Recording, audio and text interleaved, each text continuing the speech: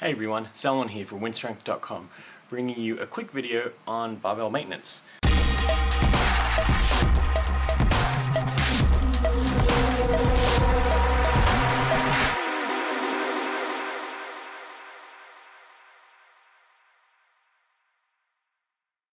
So I currently own a Rogue or higher power bar that I've owned for about 7 months, and I've cleaned it once before, and that's about it. I live in Southern California, so humidity isn't the worst. I mean, we definitely have some. The barbell just stays inside, so there's no real outdoor issues for that part, so I'm not taking it outside and leaving it outdoors. It mainly stays inside in a garage. The door stays closed for 90% of the time. Really the biggest factors regarding moisture on this will be sweat, and that's about it. And the temperature stays pretty much under 100 for the most part.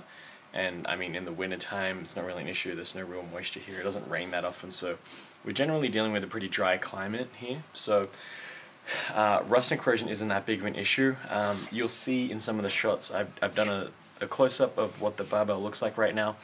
It's really just affected by chalk over the last 5 months or so, and there's no real other damage there. There's a little bit of I think discoloration where my shins come up and down on the barbell during deadlifts, but that's about it. So it's pretty good condition. I mean, this isn't that necessary, to be honest with you. I just wanted to make this look good and thought I would show you guys how I clean my barbell really quickly. And I only use three items here. So we're gonna have 3-in-1 oil. I got this off of Amazon, really cheap. The only reason I got the big one is because it was cheaper per fluid ounce, and you can kind of use it everywhere else around the house. Gears, I use it for the Concept 2 rower, sharpening knives, greasing up rusty hinges. This thing goes a long way, so that's really good. And the other thing is a brush, a cheap nylon brush. I wouldn't recommend any of the steel brushes, so brass or steel, because that has a potential to damage the finish. And I mean, I just wouldn't risk it. Better off just getting a nylon brush. I like the smaller ones because you get a little bit more force with the bristles when you go and brush that through. So that's the only reason I get this one over the bigger brushes. Sorry. And just finally a rag just to clean up. I'll do it over in the squat rack. That allows me to just spin it around with minimal damage and makes it a lot easier. It's at a height that I'm able to work on, and I'll just wipe up the floor afterwards. So that's about it. So from here I'll show you how I go about cleaning it. So step one, I will just throw some oil. So step one, I'll just like put some oil over the top there a little bit. It'll just drip, and that's fine. I'll just hit onto the wooden platform, and I'll just start brushing away. So we just finished one side of the handles. You can already tell a huge difference between the two.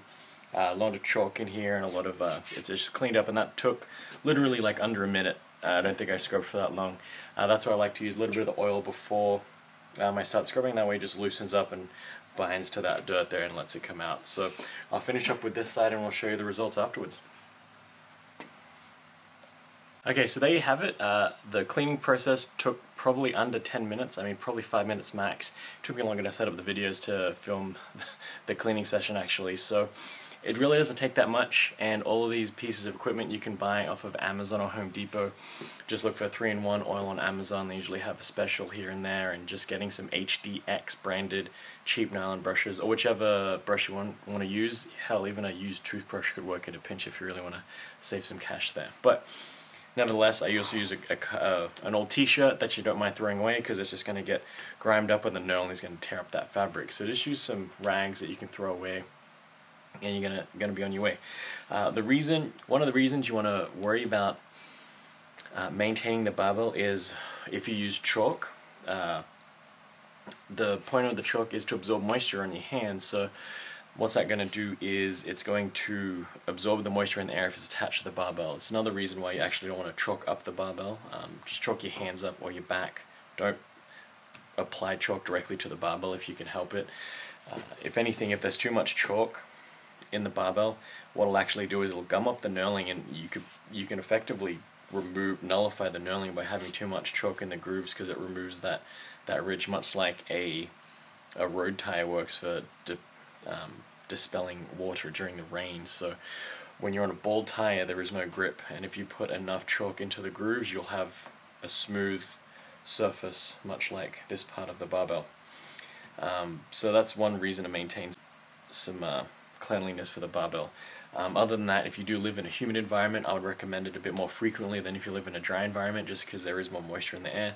Somewhere like Southern California, a little inland, so I'm not really close to the water.